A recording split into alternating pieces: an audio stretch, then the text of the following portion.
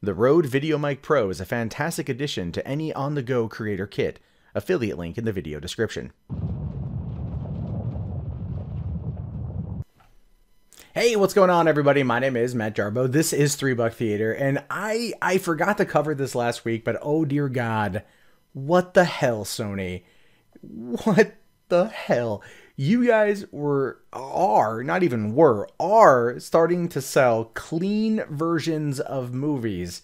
And you're not telling the directors, which is pretty freaking fantastic too. So if you aren't familiar with this one, Sony announced last week that they're going to start selling clean versions of their films. Basically, very sterilized, family-friendly, PG-rated versions of some of their films. Kind of like, let's see, Step Brothers, Spider-Man series, Captain Phillips, and Crouching Tiger, Hidden Dragon. I don't quite know what they're going to do in that one. Granted, it's been a long time since I've seen Crouching Tiger. I don't remember there being much of a problem with that. I also don't really understand why the fuck they're going to be selling it.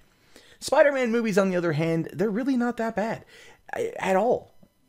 There's barely any swearing. There's really no blood, unless they want to kind of cut out the scene with Uncle Ben getting stabbed and maybe Spider-Man macking on Mary Jane a little bit, or any kind of nipples. There might have been for Mary Jane as well, and I think there was a little bit during the upside down kiss in the rain when he zings out and she bounces and it bounces, and it was nice.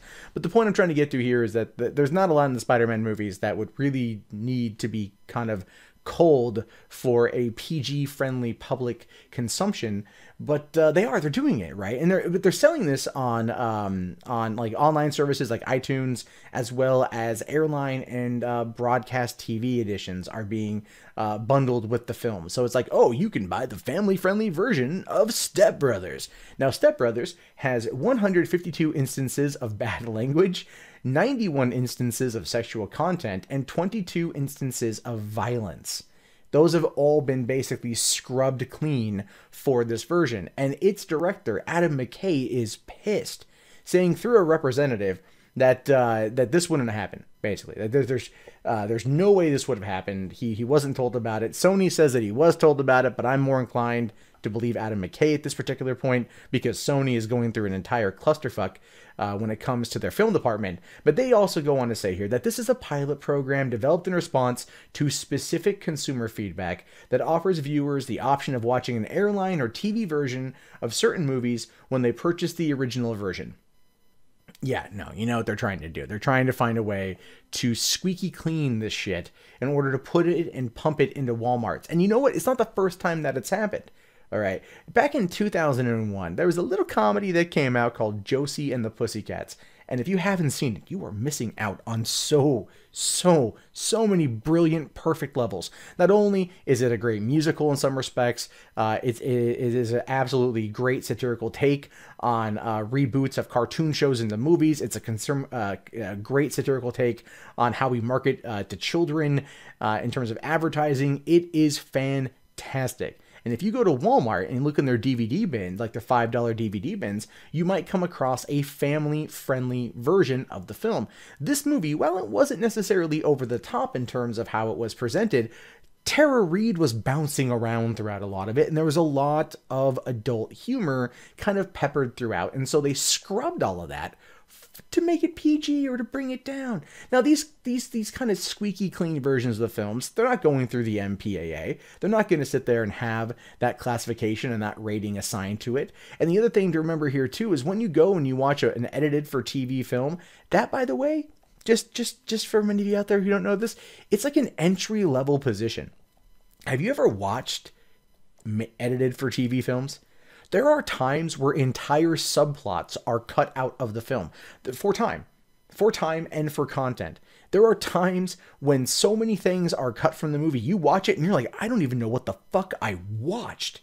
And it's one of the reasons why people aren't really wanting to watch those much anymore. What we're seeing now is Sony attempting to cash in on the downfall of, or on their backlog content, because their current theatrical runs ain't making any money, and they hope that by presenting this family-friendly, squeaky clean version of their films, they'll be able to find an alternate revenue source, which is another reason why I'm thinking that they're going to start looking for a seller or for a buyer here pretty goddamn soon. Because here's the thing, no one in Hollywood supports this, period. no blogger, no reviewer, no critic, no actor, no director. No one is even remotely on board with this. But Sony's like, no, we've heard from specific customer feedback. I'll tell you what that customer feedback is. That customer feedback is an organization out of Utah that would take movies and they would family friendlyize them and then sell them back to people in that community. And they got sued out the ass multiple times and had to close up shop, trying to argue that it was like part of some religious freedom to edit these films. Yeah, you can edit them down all you want if you own a fucking copy. You can't resell them, dumbass. That's not how the system works. But Sony doing it with their own shit. Now that's just bypassing that shit, going right into the middle of fucking religious America that's afraid of boobies, afraid of sexualized content, afraid of swearing. Yeah, fuck you. All right, all you're doing is hiding your children away from what life is really about. For when they get old enough and they discover the fact that you can Google tits on the internet, it's going to take them not long to go from tits to hardcore tentacle porn. And then they'd be well, the point I'm trying to get to here is this is a bad idea. Sony cleaning up these films is a bad fucking idea. We don't need movies to play the babysitter in kids' lives. We need parents to actually stand up and have conversations with them about what is real and what isn't. I remember when I was like 5 or 6, my mom was on a date and I was sitting hanging out with her best friend's mom, my Aunt Elsie, old Jewish woman, hated the world. She sat down and she's like, what do you want to watch? And I'm like, I don't know, let's flip through TV. And we turn on Jaws 3. Now to a 5-year-old, that is a scary fucking movie, right? And Jaws comes up, bites off some chick's leg or something. And I'm like, ah! And she's like, that's fucking ketchup. That's ketchup. It's not real. It's ketchup. You know, and the whole time she's like completely telling me that this shit is not real, that this shit is a movie, that it's fake. It's not going to actually hurt me. And I remember that as one of my all-time favorite experiences. For one, it was hysterical. And two, this is no nonsense. But now, we're not seeing that now. We're not getting that elderly, angry Jewish woman to come yell at us that it's not real. We're getting studios that are trying to push these things through in order to make more money. Sony doing it is just hysterical to me because of the fact that they're basically on their last legs and they know it. So this is the time. And also, this is a theory, working theory. If they clean up these films, they could then sell them into these, middle America Bible Belt marketplaces.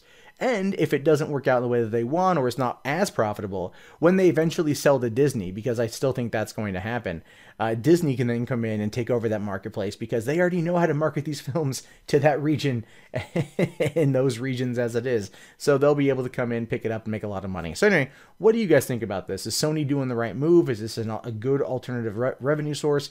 Or is it just a last desperate plea of a dying company? These are things I want to know. Go ahead and let me know in the comments. My name, of course, is Matt Jarbo. This is 3 Buck Theater. I'll talk to you guys later. Have yourself a fantastic day, and peace out.